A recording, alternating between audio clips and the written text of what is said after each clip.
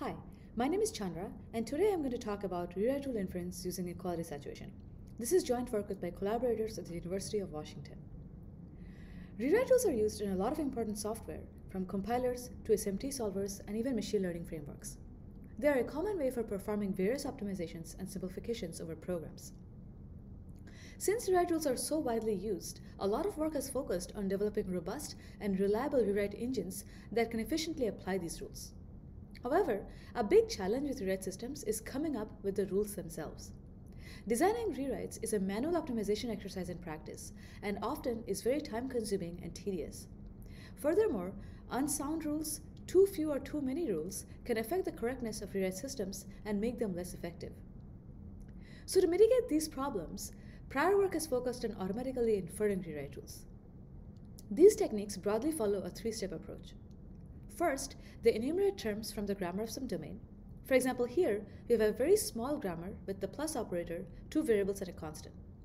We only see a small subset of the terms till depth 2 that you can generate by exhaustive enumeration over the grammar.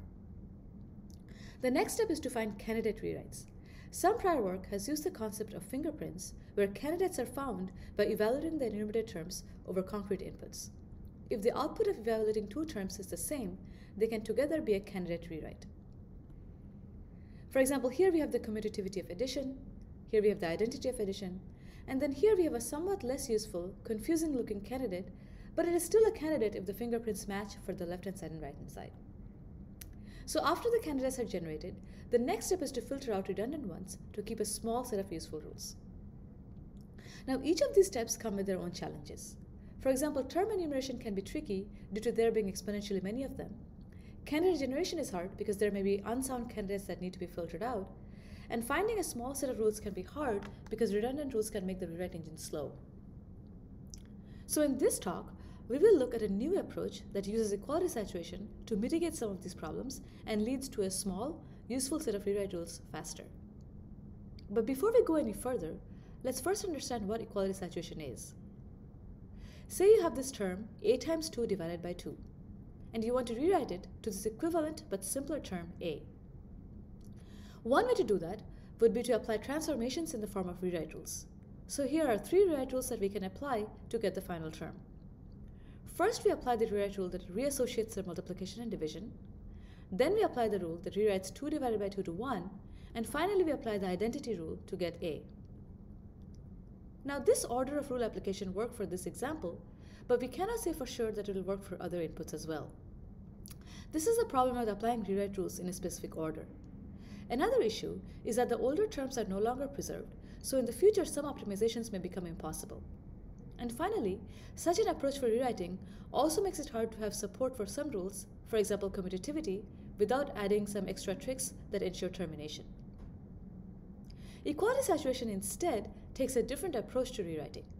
It uses a data structure called an e-graph to store all equivalent terms obtained by applying the rewrites without adhering to a specific order. After applying the rules up to some termination condition, like a timeout or for example saturation, the final program is extracted based on some cost function. So going back to our example, let's look at an e-graph. So here we have the initial e-graph, which is actually just the AST of the input term. But note that the nodes here are inside their own equivalence classes, or E-classes, and the edges point from an E-node to an E-class of children. Then when we apply a rewrite rule, the E-graph is populated with the new equivalent terms. In this case, the E-class containing the div term now also has the new term obtained by applying the rule. So this is how equality saturation works. It is a technique for applying rewrites without discarding any of the old equivalent forms. Another thing to note here is that equality saturation exploits sharing. For example, the E-node 2 appears only once in the E-graph, even though it is used between different terms. So this was all about using equality saturation to apply rules. But it also turns out that equality saturation is effective for helping us learn the rules themselves. To show that, we have built a tool called Ruler. Ruler takes a grammar and an interpreter and uses equality saturation to learn a small, useful set of rewrite rules. Like prior work, Ruler also follows a three-step approach. So let's look at how it can make these three steps more effective by first looking at enumeration. Recall that naively enumerating terms from the grammar can lead to exponentially many terms, which makes it hard to navigate the term space. Instead, in Ruler, terms are enumerated over an e-graph. We start with an initial e-graph with just some variables and constants, and then in each round, as we enumerate deeper terms, we do so over the e-classes currently in the e-graph. So effectively, we are enumerating modular equivalence. But what does enumeration modular equivalence get us? It lets us use the rewrites we have learned so far to minimize the term e-graph.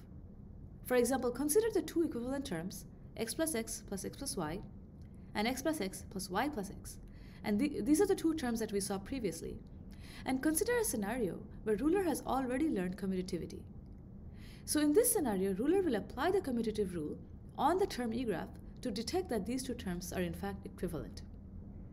What that means is that the e-classes for these two equivalent terms will get merged by equality saturation. The nice thing about this is that in the next round of enumeration, there will be fewer e-classes to enumerate over, which dramatically reduces the size of the e-graph. So the key insight here is that Ruler uses equality saturation to shrink the term space by applying the rewrites as they're being learned. But how do we bootstrap the learning of the rules at all? To understand that, let's move on to the second phase of Ruler, which is about candidate generation. Ruler generates new candidates by using the concept of characteristic vectors. Initially, the term e-graph is seeded with some variables and useful constants from the domain, and their e-classes are associated with initial cvecs or characteristic vectors. You can see our paper for details on how to effectively seed the cvecs, but here we're just going to consider random sampling. Also note that the cvecs for constants like 0 are just the constants. Then as we enumerate over this initial e-graph, we compute the cvecs of the new e-classes that are being added by using the interpreter of the domain. When two e-classes have the same cvec, that indicates a potential candidate. For example, here we have the commutativity of addition, and here we have the identity of addition. So once the candidates are found, Ruler supports the use of various techniques to verify or validate the rules depending on the domain. For example, you can use model checking for smaller domains, SMT for domains that have supported theories, or even fuzzing. Candidate generation often generates thousands or even hundreds of thousands of candidates. Ruler therefore uses a novel minimization algorithm that also uses equality saturation to find a small set of useful rewrite rules from this giant candidate pool. So for example, here, Ruler's candidate generation has found 3 commutative rewrites for addition and 3 for multiplication, but only 2 of them are actually useful because the rest are just special cases. So to select a good set of rules, Ruler will first use a cost function that prefers generalized rules to rank the candidates. It then picks some top k rules from the candidate pool, and here top k is set to 2. For the rest of the candidates, Ruler will instantiate them and add them to a new e-graph that we call the rule e-graph. So here we can see the rule e-graph made with the left-hand sides and right-hand sides of the rest of the candidates in the candidate pool. Then, Ruler will use the rules that it has learned so far to run equality saturation over this rule e-graph. And what this does is it lets Ruler decide if any of the rest of the candidates are actually derivable from the rules already in the rule set. If so, then the candidates are discarded since they are redundant. So in this way, Ruler will continue processing the candidates in the candidate pool until all of the candidates have been processed or the ones left are all unsound. Our paper discusses more details on how the choice of top k affects the rule set quality and also the performance of Ruler, so I encourage you to take a look at that. So the key insight from this part is that Ruler uses equality saturation not only to shrink the term space, but also to shrink the candidate rule space dynamically as it is learning the rules themselves. These two ways of using equality saturation are largely responsible for Ruler's performance. So that's how Ruler works. Now I want to briefly discuss a very interesting phenomena that we encountered, which we call equality saturation soundiness. Note that we call it soundiness because it's not a formal guarantee, but we found it to be really useful for investigating the rule sets produced by Ruler and also for debugging. So the idea here is that equality saturation tends to amplify unsoundness, which then we can use to detect if any unsound rules are present in the rule set. To know what that means, consider this tiny e-graph and the rule set which has one sound rule and one unsound rule that has somehow crept in, for example, due to insufficient fuzzing. Now, when ruler runs this rule set during equality saturation on the term E graph, the first rule will merge A times 0 with 0, as it should. But then when the next rule applies, it also merges A times 0 with 1, which ends up proving 0 equal to 1. Equality saturation will detect this incorrect merge and crash and indicate to the user that some unsound rule is present in the rule set. This is somewhat analogous to proving false in a theorem prover, and we think that this feature can be further exploited for building or debugging equality saturation-based tools. So that's all I had to say about Ruler's core technique. Ruler is open source, and it is implemented in Rust and uses the egg equality saturation library. Now I would like to discuss some of our results. We are first interested in comparing Ruler with other similar tools, and for that we chose CVC4. So the CVC4 theorem prover also supports rule inference, so we're interested in comparing Ruler's performance and rule set against CVC4's. Let's focus on the largest experiment, which is on 32-bit bit vectors with 3 connectives. Our results indicated that Ruler is significantly faster than CVC4, and we also found that Ruler generates significantly fewer rules than CVC4. But this raises the question of whether Ruler's rule sets are actually even useful. And to answer that question, we designed a metric called derivability. Derivability uses equality saturation to compare 2 rule sets. The way it does this is it allows us to run equality saturation with one rule set over the other. So for example, here we see that the derivability of Ruler's rule set is 0.98. This indicates that 98% of the 1782 rules that CVC4 generated were actually derivable from the 188 rules that Ruler generated by running equality saturation.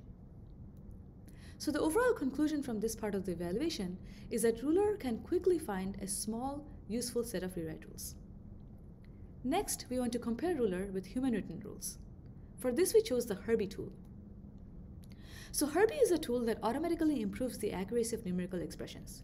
It was first published at PLDI in 2015, where it won a Best Paper Award, and since then it has been used by various organizations including NASA, Sandia National Labs, and so on. Herbie is interesting for us because it relies on rewrite rules for finding equivalent, potentially more accurate expressions. So for this part of the evaluation, we focused only on the rational rule set of Herbie. Herbie also supports rules over reals and fixed point, but those are ongoing work for us. So Herbie's original rule set had 52 rules over rationals, which were designed by the developers over the past 6 years. And even though the Herbie rule set is fairly stable and well designed, if you look at the Herbie repo, you'll find that there are several issues from users that are about missing rules or incorrect rules. So for example, here we have an issue, and Ruler was actually able to resolve this issue. Ruler found these 2 rules over rationals, and when we gave these 2 rules to the Herbie developers, they added it to their rule set because the rule set was missing these 2 rules. And then when we ran Herbie again, the issue raised by the user here was resolved. We are also interested in an end-to-end evaluation of Ruler. For that, we integrated Ruler's rules with Herbie and applied 4 different treatments. First, we removed all the rational rules from Herbie. Then we ran Herbie without any changes. Then we ran Herbie only with the rules found by Ruler. And then finally we ran Herbie both with its original rule set and the rules from Ruler. First, we found that Ruler's rules do not reduce accuracy. This was actually really important because improving accuracy is the primary purpose of Herbie. So Ruler's rules are at least as good as original Herbie rules. We also found that even without affecting accuracy negatively, Ruler can actually find smaller outputs, which is useful for a synthesis tool like Herbie for making the outputs easier to comprehend. Our paper has more details on this experiment and much more on various sensitivity analyses we performed on Ruler's core algorithm. So that brings me to the end of this talk. Please check out the repo, check out our paper for more details, and reach out if you want to know more about how Ruler works. And thank you for listening.